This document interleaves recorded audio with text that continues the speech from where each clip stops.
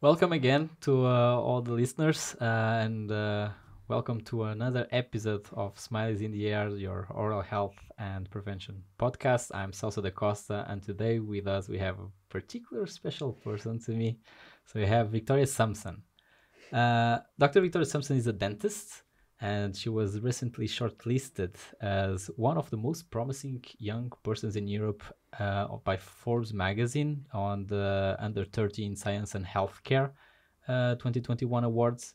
She pays particular attention to the microbiome and also see the connection between the mouth and the rest of the body. So this is the mouth as a mirror of the general health. She used biomarkers and inflammatory markers in her work to diagnose and monitor patients, and she has a really nice collaboration with other specialists to treat the patient as a whole. The project that she's involved with, there are too many to be listed here, but she has a particular interest in biomarkers and the oral microbiome to allow a more holistic treatment and less invasive. So she's part of the future of dentistry, in my opinion. And I will present you, Victoria, as I call you the queen of microbiome. We were talking about this before. So welcome. Thank you very much for the very nice introduction and for coronating me as the queen of the microbiome. Yeah, but there's a wait now, because the question is, can you explain to the listeners what is microbiome? Ooh, okay, so I'll try and condense this into like a couple of sentences. So microbiome is basically like an ecosystem of bacteria, and you've got your kind of good and your bad bacteria, and they're usually working in connection with each other, and this ecosystem is what we call a microbiome. So you've got multiple microbiomes in your body. So the kind of most diverse and the biggest one's your gut microbiome, and then the second is your oral microbiome, but you also have your skin's a microbiome, vaginal microbiome as well. There's lots of them basically. And what we're now starting to see is that with all of these microbiomes, it's all about the balance of good and bad bacteria. And if you have that imbalance of bad bacteria, then you start to see, problems or diseases, or if it's your skin, for example, a rash, etc. How you got to be the queen of microbiome, as you told offline, like you don't know how I got as the girl of microbiome. But how was it? Tell me a little bit about the path. I mean, I don't really know. When I was at university, I was like the one sitting at the back, like not really listening much. I was not very interested, particularly. Nice yeah, I was a really, not a great student, to be honest with you. And I don't think I was not interested in perio, so in gum disease, or in oral bacteria at all. Like really, I didn't. I just memorized the bacteria to pass my exams, and that was it. But then, when I graduated, I started to do a lot more perio, and I started to actually use guided biofilm therapy, and I really enjoyed it. And then COVID happened, and when COVID happened, I'm quite a high kind of intensity person, so telling me to not go to work was just like nuts. I was like, what do I do? So I decided to learn a lot about the potential connection between COVID-19 and oral health, and what really connected those two was the microbiome and the bacteria, and the idea that actually you could be swallowing bacteria from your mouth and it could be traveling elsewhere to the body. And that's really where my journey started, was literally a few years ago. And since then, I've just become obsessed. And I think that you were saying, earlier that I look a lot at the connection between general health and oral health. And the thing that connects it is the bacteria, your inflammatory markers. And I think it's a whole new side of dentistry. I think that's the word. You are obsessed with it, like the saliva girl. I am. Yes, I do have some great nicknames around the industry these days. But how is it? How is it to implement it with your patients? Like, I need your saliva. I want to track this. So how you suggest this to the patient, and then how is the path also in the workflow, so to say, between the treatment or the initial treatment and then the long-term treatment? So for most patients, we will do screening tests. So I will do a microbiome test to check for certain bacteria in their mouth. And then based on their clinical symptoms, so, if they have periodontal disease, they have pocketing, bleeding on probing, etc., I might be more inclined to do other tests as well. So I might be doing inflammatory marker tests, even blood tests sometimes. And then that's right before we've done any treatment. That's their baseline. Based on those results, then I'll create like a treatment plan and my recalls as well.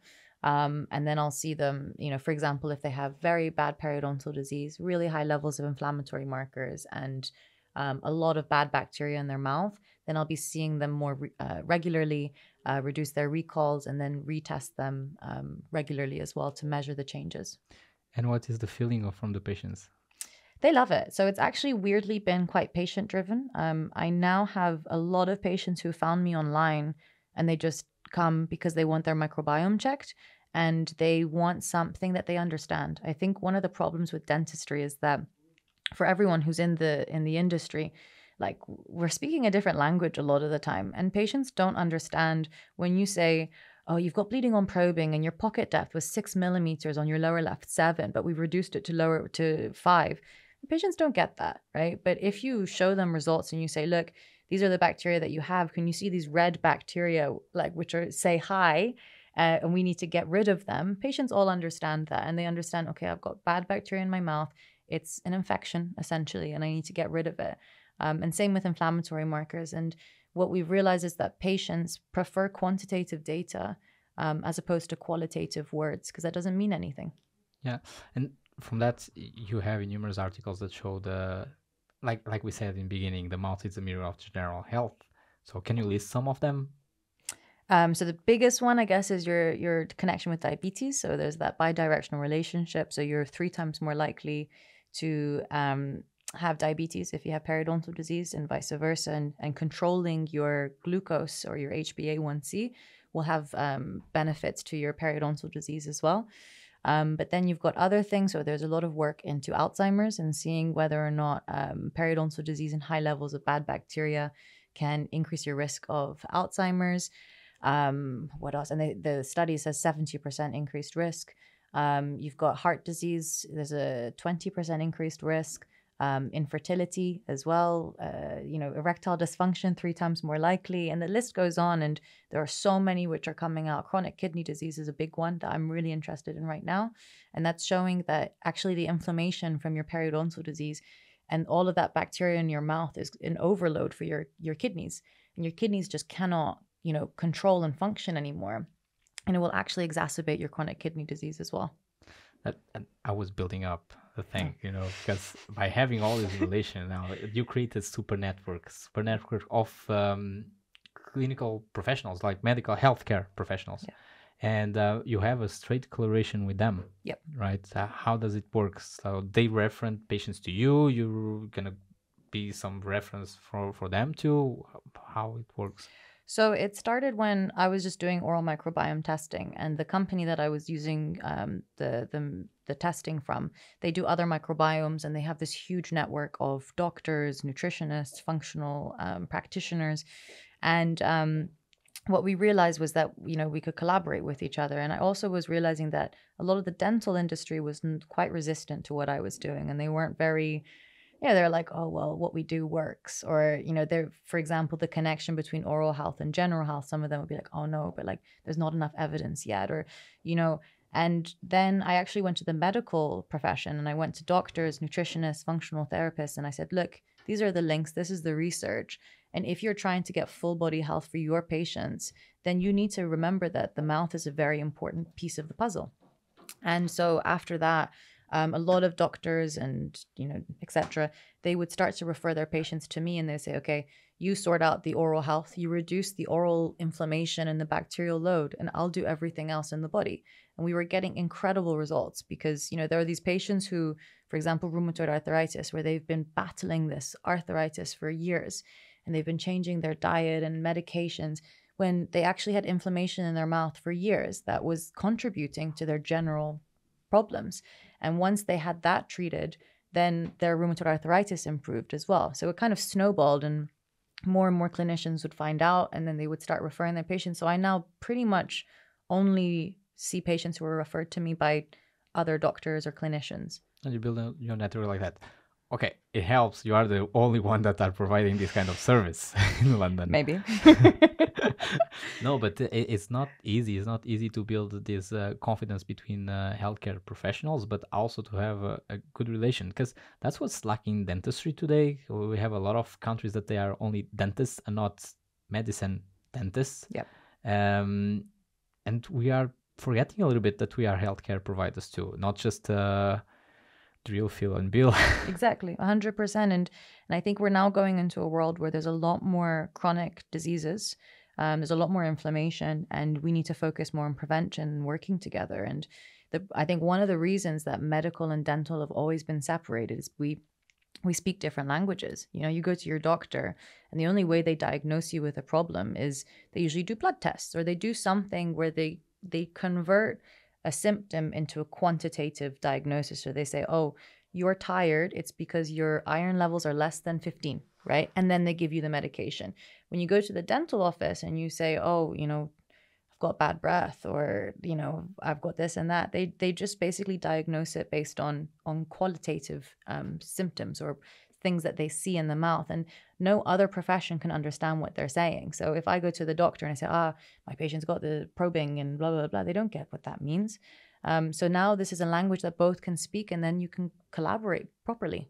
Yeah, and you show the results immediately, not only to the patient, but also for the other professionals, because it's like, okay, I know that your patient has this problem, so how can we collaborate together? And you have a more personalized care like that. Exactly, 100%. It's all about personalized care, and I think that's the real future. And okay, you the first time that we met, it was in 2019. We spent an afternoon together, and you were like full of questions. That was impressive. Like this small little girl, because today you are in heels, but Yes. but you had so many questions, and you wanted to learn everything about guided biofilm therapy at the time. So how you integrated the biomarkers to the guided biofilm therapy work that you were already providing at the time? So I was just doing guided biofilm therapy alone initially.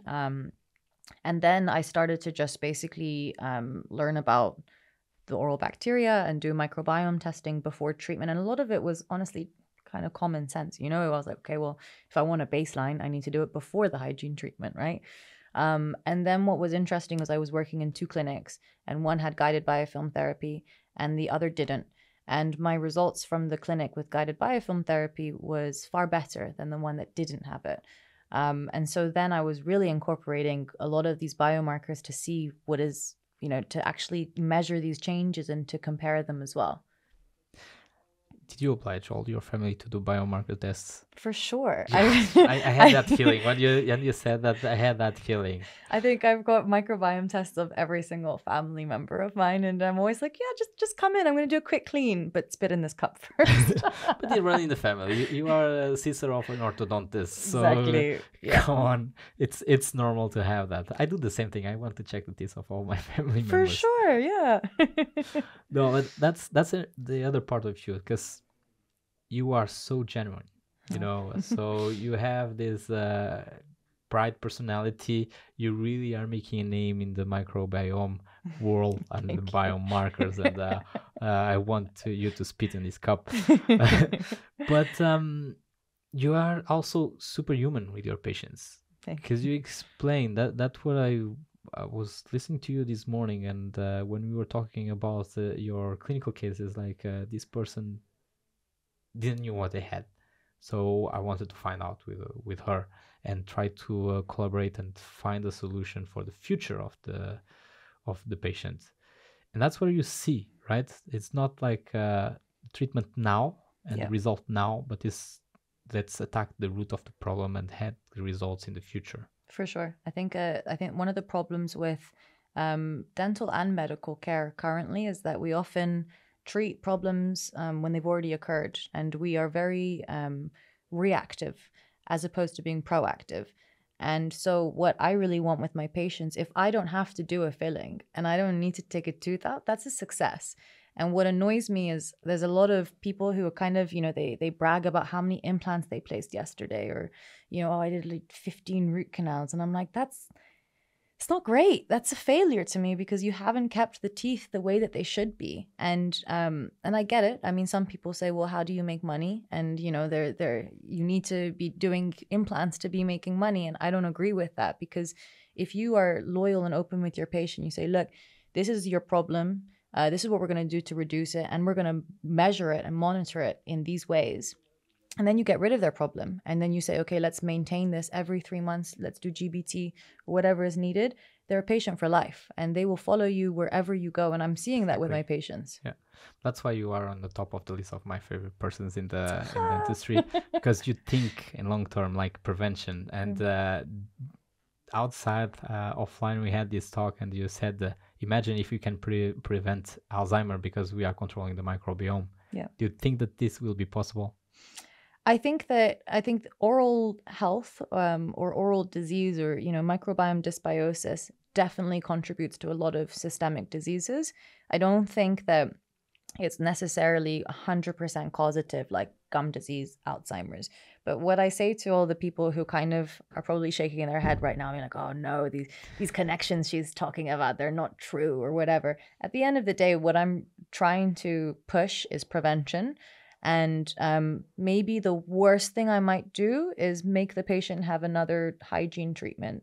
Like that is the most destructive thing I'm doing in my treatments. And at the end of the day, even if, the connections between oral and systemic link, if you're not convinced, at least you can be convinced about oral disease and, and prevention. So, I mean, I think that if you look at the connection with inflammation, then prevention is the key for all of it. Yeah, if we still have listeners that don't believe that prevention is the solution, come on, what are you thinking Send about? me a message. Yeah, send you a message. I'll call you. Flood your DMs. Flood my DMs and I'll send you all the papers. Okay, Victoria, it really was a pleasure to talk with you. So today we learned a lot more about microbiome. We learned that there is a queen of the microbiome. Again, it was pushing the message that prevention is the solution. And honestly, I don't think that we are talking about future anymore. We are talking about present. Yep. If we don't wake up to this reality, we are already too late. Yep. So again, thank you so much for all these glimpses, see the mouth as a whole and a part of the general health. Learn more about microbiome, do the control of the biofilm, don't get to the dysbiosis. Yes. And do your GBT. That was the conclusion also. Yeah, and if I can add one more thing, I think that a lot of people think that when they're doing a hygiene treatment, they're just cleaning teeth.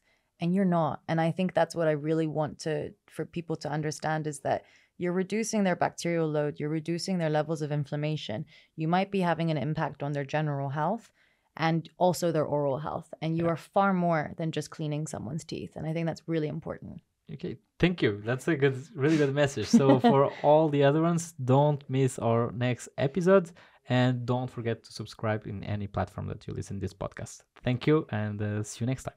Bye.